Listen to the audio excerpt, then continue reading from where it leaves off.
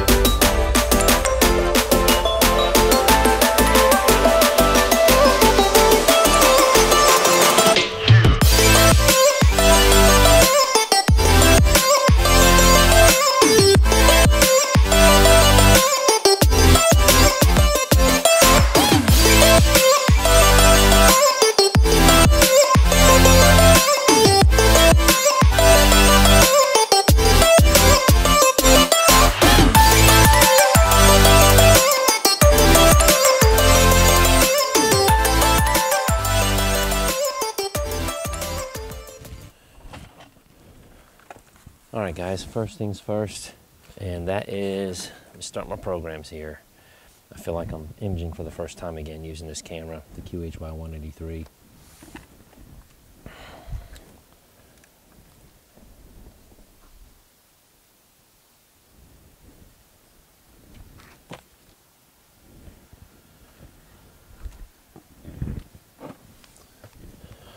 Alright, let's get this thing started. Alright, camera automatically connected in APT. Based on what I read online and recommendations in Cloudy Nights forums, minus 15 for this camera is about, pretty much a sweet spot. So that's what I'm shooting for. Alright, that's cooling down. Let's make sure I got this thing pointed relatively at Polaris here, which it's not.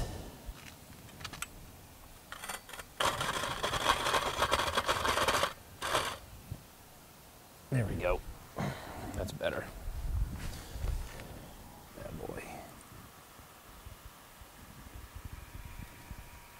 And not too terribly off. I like to make mine a little more heavy on the weight side here. That's good. Now what I'm doing is balancing the declination, which is very back heavy. So a couple of things. I'm going to scoot this up as far as I can. Should help shift some of that weight. And that's really all I can do. I can move it up in the saddle too. All right, time to rotate the right ascension axis 90 degrees.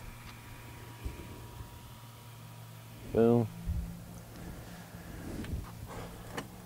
All right, pole alignment's way off, of course, so now we're going to make the necessary adjustments to get this adjusted here. We're going to do that by adjusting the azimuth knobs and the altitude knobs. Oop, wrong way. And now we're going to make an adjustment in altitude, and I think it needs to be raised. I'm reading this right. Nope. Other way. No matter how many times I've done this, I feel like it's always guesswork. Figuring out which way to go, up or down with this thing, north or south. Oh, we're almost there. All right. Nope. Back it up just a tad. All right, it says we have excellent. I'm good with that. All right, let's slew to Capella and CDC. I just typed in Capella here. Let's see where it goes. Hopefully that's close to Capella. All right, guys, so I had to make a few changes. I had to go back to the DSLR. I was having all kinds of issues with the QHY 183. It was freezing up, like it was just lagging, hanging rather. And I noticed that the sensor itself was doing up as well, even though I did a gradual stepping process for the temperature. And yeah, so gonna have to work out the kinks on that, I guess, but everything's looking good here. Nice sharp focus with the DSLR, albeit at an extremely long back focus. I did not anticipate having to move that to that amount of distance. But anyway, we're locked in on Sirius right there for focus, so we're about to go to our target. Okay. No session is without its hiccups, that's for darn sure. So, I'm 113 seconds into this test sub at ISO 400.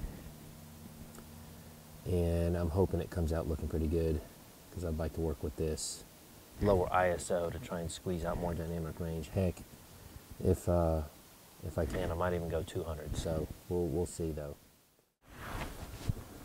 All right, guys, despite the hiccups I've had this evening, these test subs are coming out awesome. I mean, I gotta show you this. These subframes look like they've already been stretched. That's how good the signal to noise ratio is in these frames. So really pleased with what I'm getting so far. I've set it for 45 frames, which is about 3 hours from now, so I'll check on it periodically.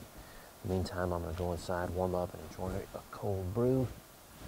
And then I'll come back out when that's done to do the short little 10-15 second frames to tame that core for post-processing. All right, guys, we're about 10 subs in.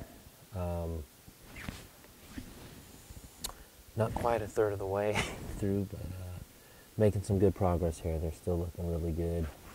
Let's check the dithering, see how the guiding's holding up. And it's holding on. I'm averaging about 1.18, which the pixel scale for this scope, this focal length is like 1.8, 1.9, so well within the range of the pixel scale, so I'm looking good there. All right, guess I'm gonna go let this run, keep doing its thing. And it looks like I've still got a good couple hours ahead of me, so I'm gonna go back inside and warm up. Everybody is asleep but me. It is 12:30 and the wife and kids are passed out.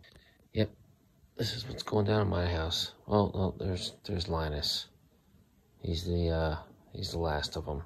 He's awake with me. Old geezer.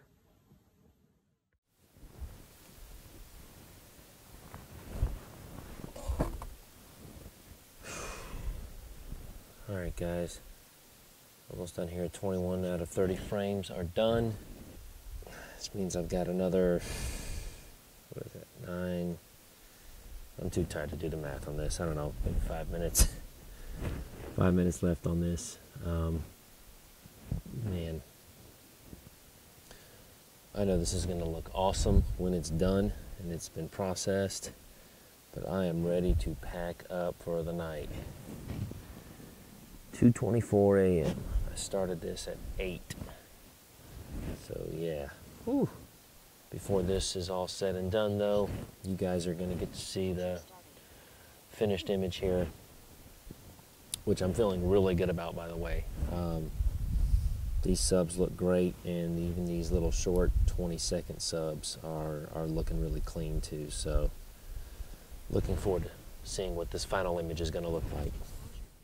Alright, so the other night was not actually the smoothest imaging session I've had. I don't know that I've ever had a super smooth imaging session anytime I've imaged, but it was definitely a more challenging evening, and I kind of saw that coming with trying out the new camera. So I'm going to keep working out the kinks with the QHY 183C so that hopefully by end of January, when the moon's down again, I can give it another go.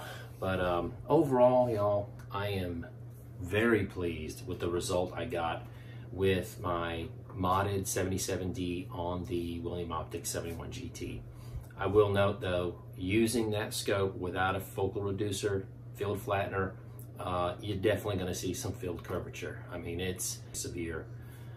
Luckily in Photoshop, there's a couple tools you can use to mitigate some of that, and then of course crop the rest. So given the image scale I was using, it's worked out in my favor, but there's still, you can notice in the corners, there's still a little bit of field curvature, but it's not bad. One of my goals in imaging this target, because you see so many people that do this one, you know, it's one of the most popular targets.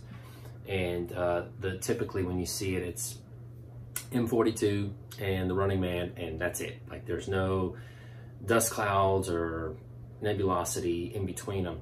And truth is, there's a lot going on in between those two nebulas. So my goal was to capture as much of that as I could.